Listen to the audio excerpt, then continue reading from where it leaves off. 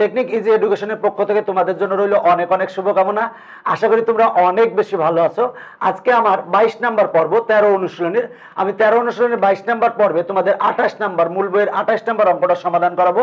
দেখো 28 নাম্বার অঙ্কে বলা আছে একটি সুষম চতুস্তলকের যে কোনো ধারের দৈর্ঘ্য 8 সেন্টিমিটার। দেখো একটা সুষম চতুস্তলক আছে যার যে কোনো ধারের দৈর্ঘ্য হচ্ছে 8 সেন্টিমিটার। ইহার সমগ্র তলের ক্ষেত্রফল ও আয়তন নির্ণয় করো। বলা আছে ইহার সমগ্র তলের ক্ষেত্রফল এবং আয়তন নির্ণয় করো। দেখো একটা সুষম চতুস্তলক, যদিও আমি একটা চিত্র অঙ্কন করেছি ABC একটি সুষম চতুস্তলক, তবে বাস্তবে যদি দেখতে চাও দেখো আমি একটা সুষম চতুস্তলক তৈরি করেছি। তো যে ব্যাপারটা দেখো সেটা হলো যে সুষম চতুস্তলক কেন, এটা দেখো 4টা তল আছে, 1টা 2টা, যদি এখানে একেবারে কাগজ থাকলে আরো ভালো হতো, তবে দেখো 1টা 2টা 3টা 4টা তল আছে, কিন্তু 4টা এবং 4টা তলই কিন্তু সমান। দেখো সুষম তল হচ্ছে 1টা 2টা 3টা 4টা, 4টা তল আছে, 4টা তলই সমান। তাহলে দেখো এর বলা আছে যে সুষম চতুস্তলকের যে কোনো ধারের দৈর্ঘ্য, এই যে কোনো ধার মানে এক বাহুর দৈর্ঘ্য হচ্ছে 8 সেন্টিমিটার, এটা হচ্ছে 8 সেন্টিমিটার, এটা 8 সেন্টিমিটার, এটা 8 সেন্টিমিটার।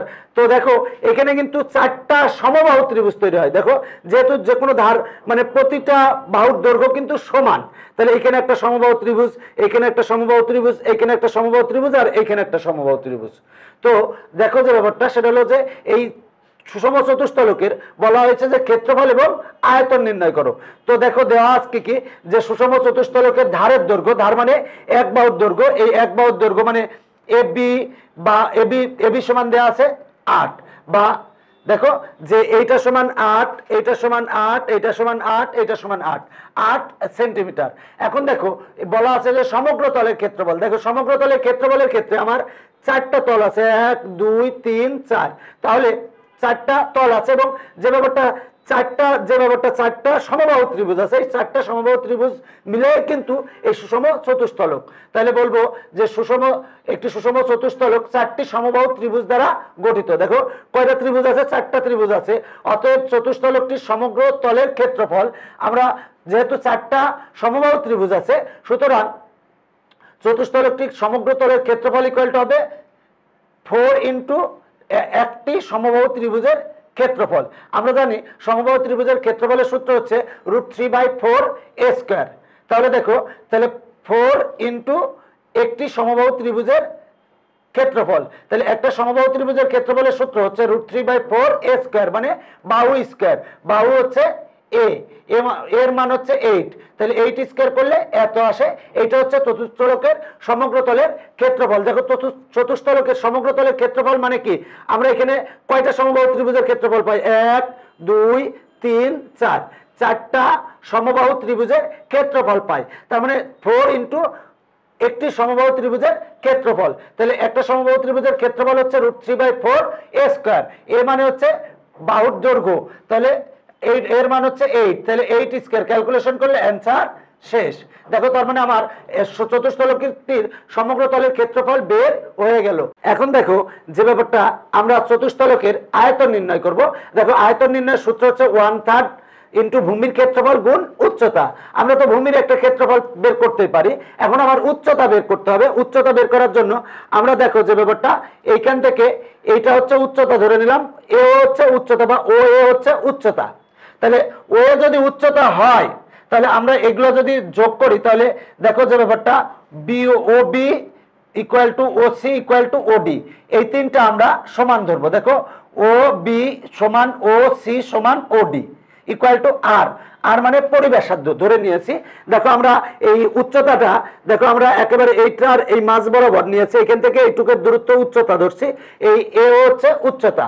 তো এ হচ্ছে উচ্চতা যেহেতু, তাহলে আমরা OB equal to OD equal to OC এগুলা কিন্তু সমান হবে। দেখো এখান থেকে আমরা যদি OB ইকুয়াল টু দেখো OB equal to OD equal to OC, এইখান থেকে এই যে ব্যাপারটা এগুলা পরস্পর সমান হবে। এটার ব্যাসার্ধ আর ধরছি, এই ব্যাসার্ধটা হচ্ছে পরিব্যাসার্ধ। এখন দেখো আমরা BCD এই ত্রিভুজের ক্ষেত্রফল, দেখো এই একটা সমবাহু ত্রিভুজের ক্ষেত্রফল কি, আমরা এইখান থেকে আর এইখান থেকে আর এইখান থেকে তিনটার থেকে যদি আমরা দাঁড় টানি সেক্ষেত্রে কিন্তু আমরা এখানে 3টা ত্রিভুজ পাই।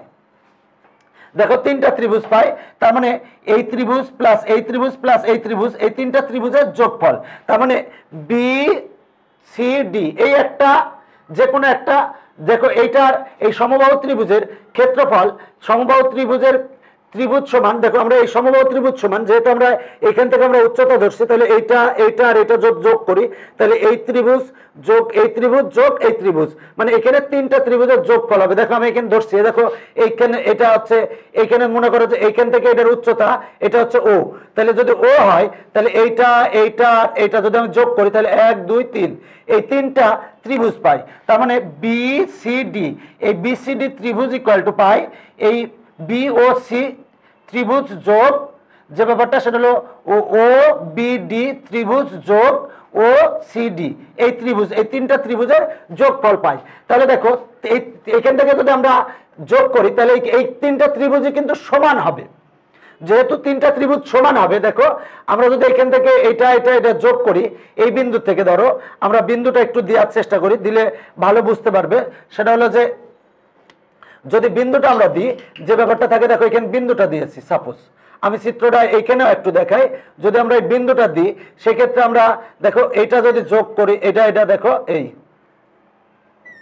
তার মানে দেখো বি বিডিসি, বিডিসি এটা যদি বি হয়, এটা এটা যদি বি হয়, এটা যদি ডি হয়, এটা সি হয়, তাহলে বিডিসি সমান, দেখো আমরা যদি ও হয় তাহলে এইটা যোগ এইটা যোগ এইটা, এই তিনটা ত্রিভুজের যোগফল, মানে এই টোটাল এই সমবাহু ত্রিভুজটা ইকুয়াল টু এইটা যোগ এইটা যোগ এইটা, তাহলে আমরা এই তিনটা ত্রিভুজের যোগফল, তার মানে এই ত্রিভুজের যোগফল ইকুয়াল টু এই ত্রিভুজের যোগ এই ত্রিভুজ যোগ এই ত্রিভুজ, তাহলে আমরা তিনটা ত্রিভুজের যোগফল পেলাম। এখন দেখো এই ত্রিভুজ আর এই ত্রিভুজ, তিনটা ত্রিভুজ কিন্তু সমান হবে, তাহলে যেহেতু সমান হবে তাহলে 3 ইন্টু ত্রিভুজ ও বিসি লিখতে পারি, তার মানে ত্রিভুজ ও বিসি লিখতে পারি, ও বিসি লিখতে পারি।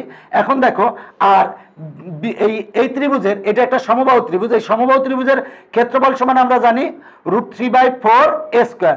তাহলে দেখো আমরা বিসিডি এটা একটা সমবাহু ত্রিভুজ, এটা একটা সমবাহু ত্রিভুজ, এই সমবাহু ত্রিভুজের ক্ষেত্রফলের সূত্র হচ্ছে √3/4 a স্কয়ার, আর তিনটা যেহেতু ত্রিভুজ সমান তো হবে, সুতরাং 3 ইন্টু ত্রিভুজ ও বিসি লিখছি।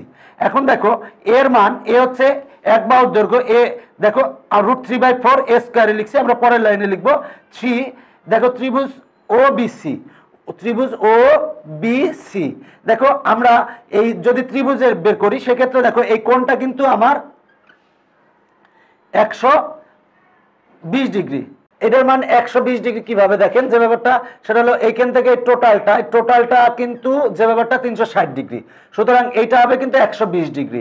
আমরা এই ত্রিভুজের ক্ষেত্রফল যদি বের করতে চাই, তো বা এই ত্রিভুজের যদি ক্ষেত্রফল আমরা বের করতে চাই, তাহলে ক্ষেত্রফল ইকুয়াল টু হবে যে এই দুই বাহু, এই বাহু গুণ এই বাহু, হাফ ইন্টু দুই বাহু গুণফল ইন্টু সাইন এবং বাহুদ্বয়ের সাথে অন্তর্ভুক্ত কোণ, এই বাহু ইন্টু এই বাহু, হাফ গুণ এই বাহু গুণ এই বাহু, তাহলে দুইটা বাহু যেহেতু সমান, এই দুইটা বাহু যদি সমান সেহেতু লিখতে পারি ওসি স্কয়ার, আর সাইন দুইটা বাহুর সাথে কোণ উৎপন্ন করছে দেখো 120 ডিগ্রি, তাহলে 120 ডিগ্রি।